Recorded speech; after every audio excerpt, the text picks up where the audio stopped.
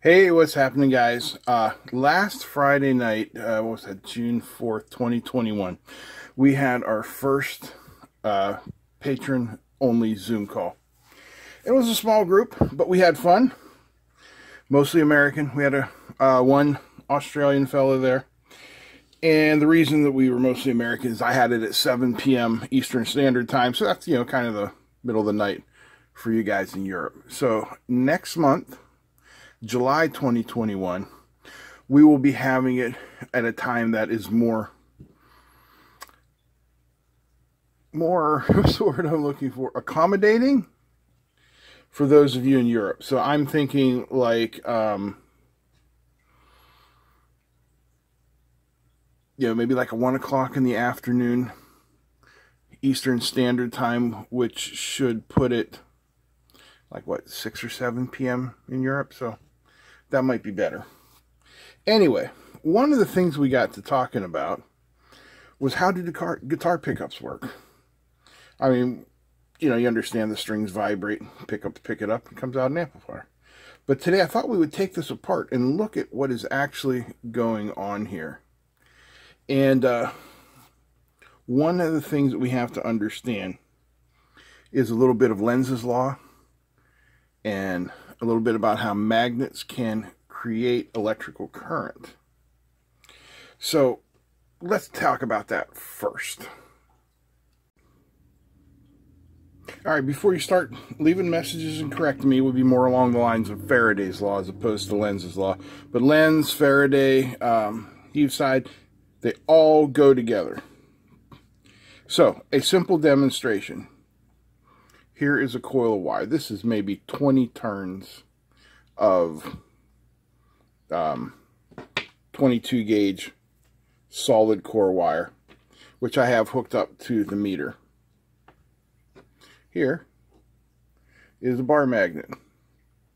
And if we pass the bar magnet through the meter,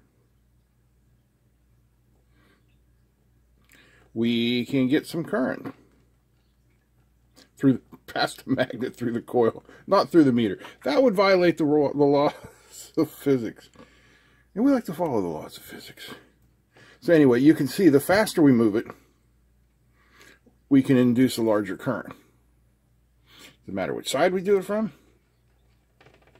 No, not really. But here's the thing. We don't have to pass it exactly through the center. Uh-oh. We lost the wire. We can induce a current just by changing the position of the magnet near the coil. And that is where we get into electric guitar pickups. So here is our single coil Stratocaster style pickup. Got it hooked up to the scope. And if we induce a magnetic field near the pickup, oops, gotta be careful not to stick to it. You see, I'm inducing 100 or 1.2 volt peak to peak. Well, now I'm down to half volt peak to peak. But you get the idea.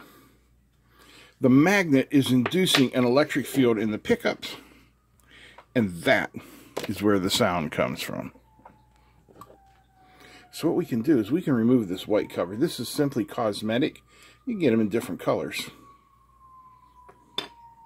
And now we can take a more in-depth look at our pickup as soon as the ambulance passes. So if you look carefully, you will see this black surface here. This is just plastic. But down here on the bottom, we have a magnet. And that's the south pole of it. Well, those magnets are magnetizing these metal pieces, which are called pole pieces. Okay? They are spaced exactly with the strings, so that each string will wiggle over an individual magnet or an individual pole piece, causing it to vibrate. Now, if we do something like this, we can take these wires out.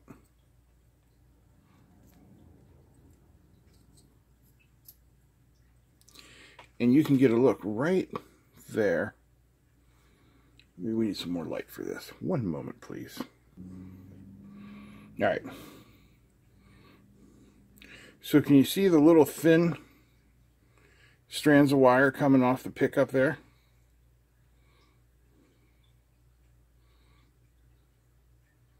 See them coming off there?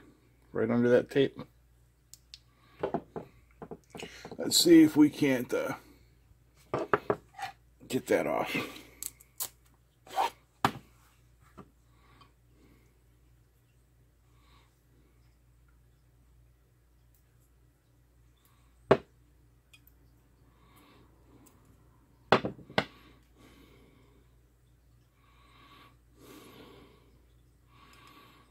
There we go. And if I cut that wire, now there are between 6,000 and 10,000 strands of this, and it is so thin you can hardly see it. Let's get the caliper out here. And we'll put it in millimeters, and we'll zero it. And I bet you I still can't get a reading. Let's see what we get. There you go. 0.004 of a millimeter. Yeah, that's incredible. It's so thin. And this is coated copper wire, so it doesn't short out. 7,000 or so, yeah, between 6,000 and 10,000 loops of that incredibly thin copper wire on here allow it to produce sound as the strings vibrate over it. Now again, like I said, this is a standard Stratocaster type pickup. This is a single coil pickup, and it has no way to fight the 60 or 50 hertz hum coming from your AC main lines. That's something different that was done in a humbucking pickup. Okay, you guys are going to kill me if I get this wrong, but I believe humbuckers were invented by Seth Lover. If I'm wrong, say so down below and let me know. I promise I won't cry. I'm a big boy. All right? So, that's all I wanted to show you today was the theory and a tear down a pickup. There's nothing else to tear down here, okay? Like, hold on one second.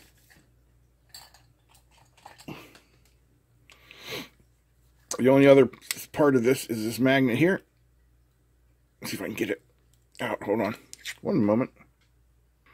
There we go. So there's our magnet. Here you can see the bottom of the pole pieces. The magnet is just glued over them. And without that, I mean, you see they are no longer magnetic. The magnetism strictly came from this magnet here, which is very weak actually. Alright guys, I hope you enjoyed this look at a guitar pickup and how it works. If you did, give me a thumbs up. Feel free to comment, share, and don't forget to subscribe. Big thanks to all the patrons. Big thanks to you guys for watching. That's it. I'm out. Peace.